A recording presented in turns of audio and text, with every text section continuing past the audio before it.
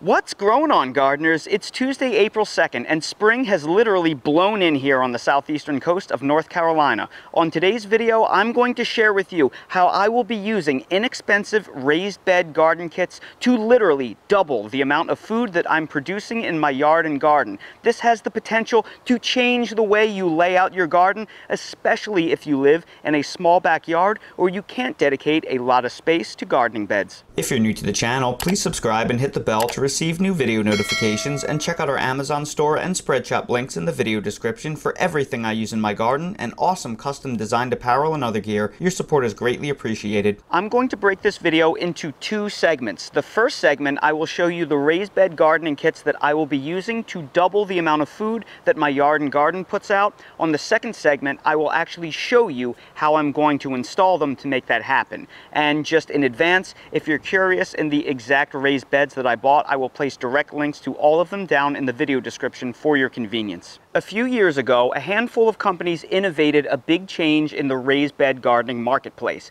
Instead of the traditional wooden raised beds that we're used to building and seeing all over the place, they created modular metal raised beds that they claimed were not only lighter, but would last longer. And because they were so easy to assemble and move around, pretty much anybody could build them with no tools. The only downside to them, they were very expensive. So I never paid them any mind because I have plenty of raised beds that are nowhere near end of life, so why would I consider getting a metal raised bed? But just like any good product that has proven itself in the marketplace, once these expensive raised beds started catching on, other cheaper companies came around and started knocking them off. Well, again, the really cheap raised beds weren't really attractive to me either because, again, I have plenty of raised beds. Why would I want to buy some kind of cheap knockoff junk product that isn't going to last me very long? Now, it seems that we have finally hit phase 3 of the market. We have the great raised beds that are expensive and the cheap junk raised beds. Well, now we have affordable raised beds that are actually really nice.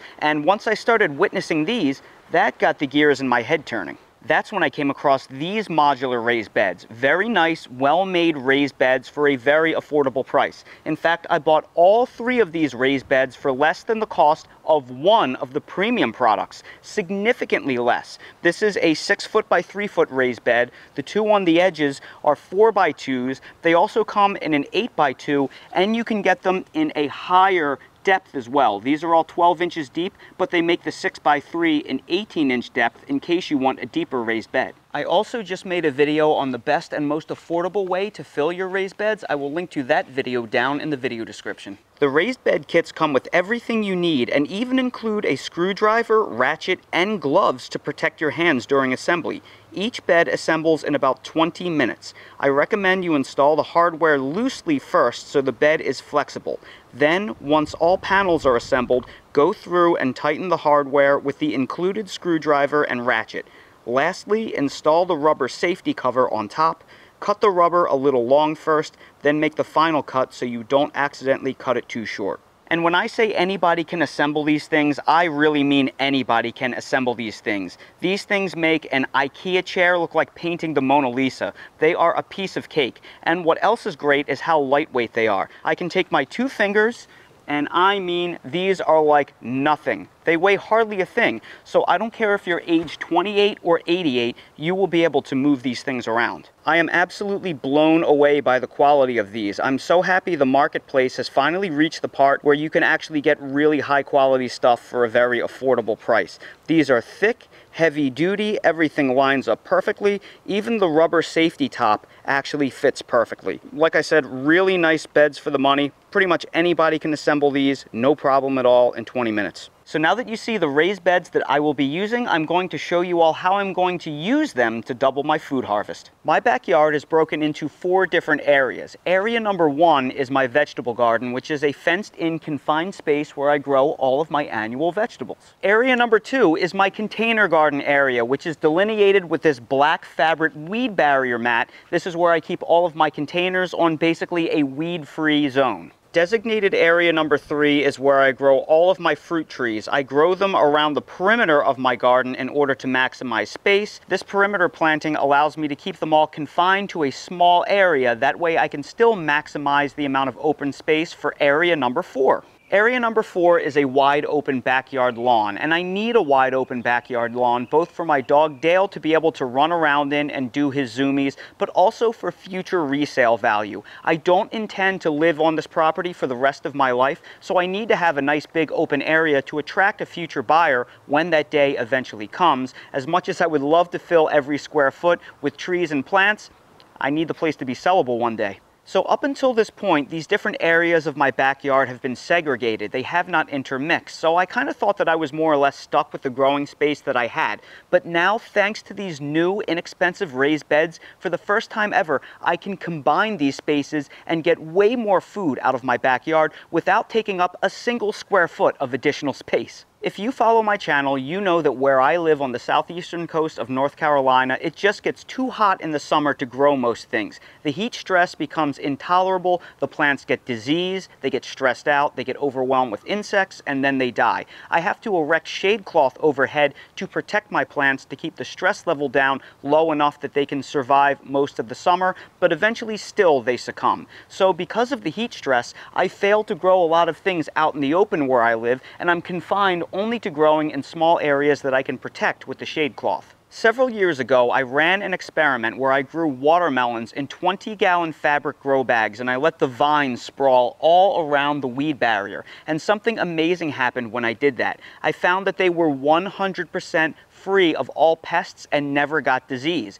And what I surmised was something about this black weed barrier. Maybe it was the way that the texture is, maybe it's the additional heat it attracts during the day, but for whatever reason, no pests would walk across it to my plants. So I got awesome, pest-free, disease-free production. However, there was one little problem, and that's because I confined the big watermelon roots to containers. The melons didn't get all that large. That original experiment was about 4 or 5 years ago. Well, the year after that, I decided I was going to double down on my theory. And what I did was I planted my watermelon plants in between this persimmon tree and in between this fig tree. So they were growing in ground without the restriction of the containers, but the vines would still grow out on this weed barrier. And I had the best production I ever had. I had no pests, no diseases, and because the roots were anchored into the ground, the melons were able to get huge. It was the best watermelon year I ever had. This watermelon planting technique was so successful that I planted my melon plants the same way in the same spot last year,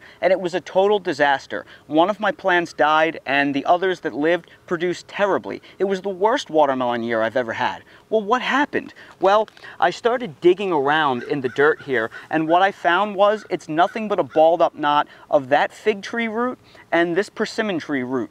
Well, 3 years ago, the first time I did this, these trees were little. I didn't have all this root mass all over here. So now I can't plant any annuals in this space, and it was a total failure. You see, what I discovered is that planting annual vegetables underneath deciduous fruit trees is one of the smartest things you can do to both save space and to protect them in the hot summer sun.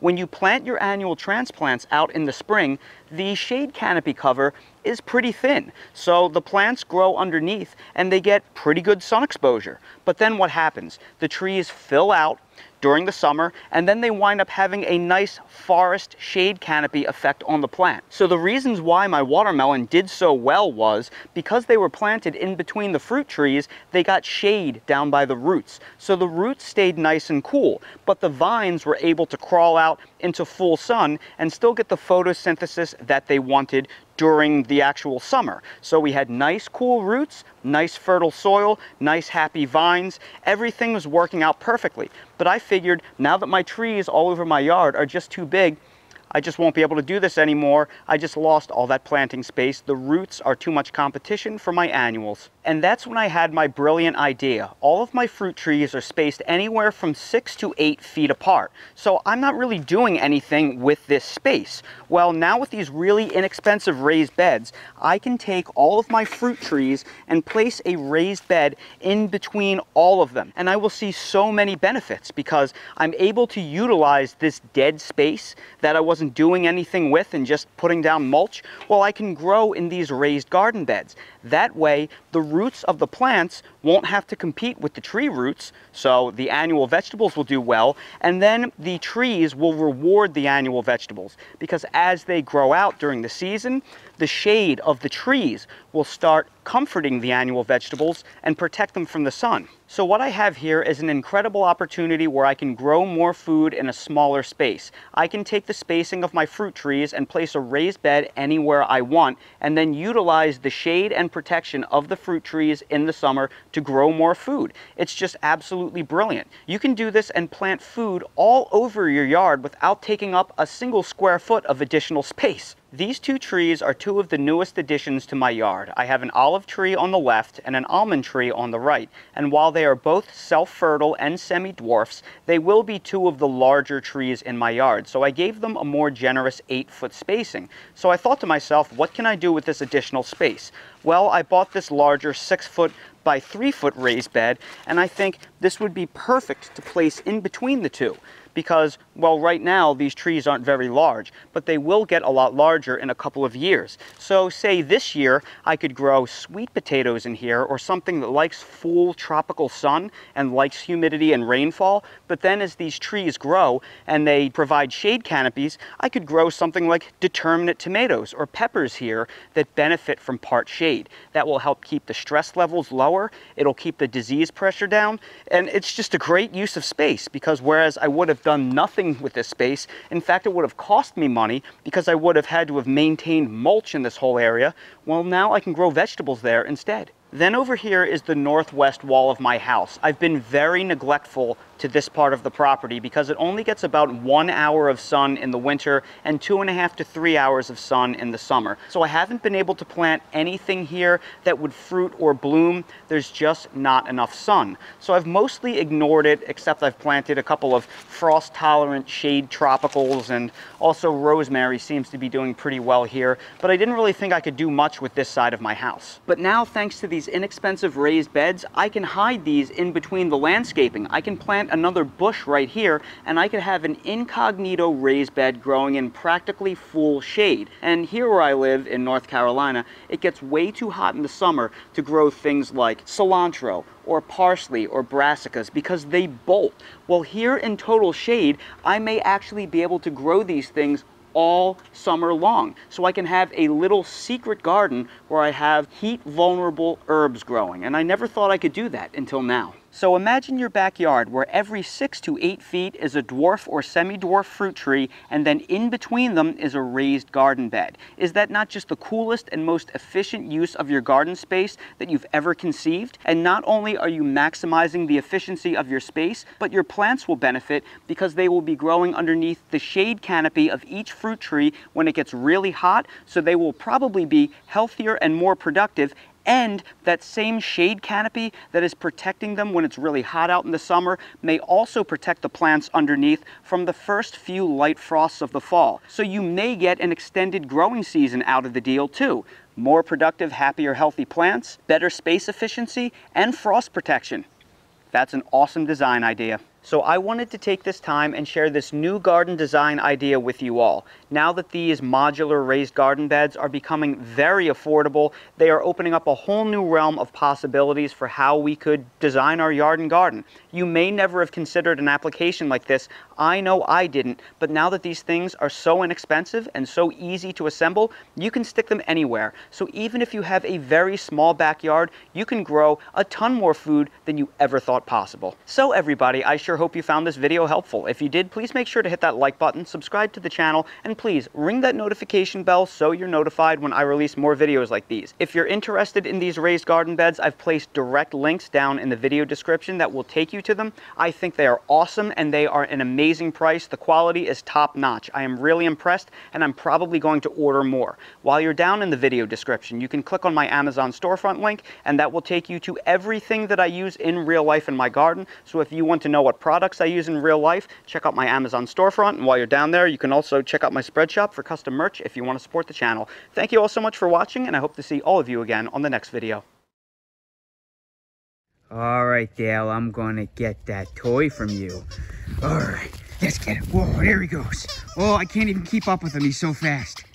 Alright, let's try again. And, hey, Dale, look over here. Oh, I couldn't get it. Oh, Dad's too slow.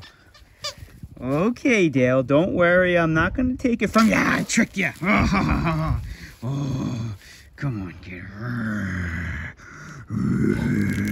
Oh, he's getting rough now. He's vicious. All right, Dale, ready? Let go. Drop. Drop. Very good. And... oh, you missed! You missed! You missed! Love playing with Dale.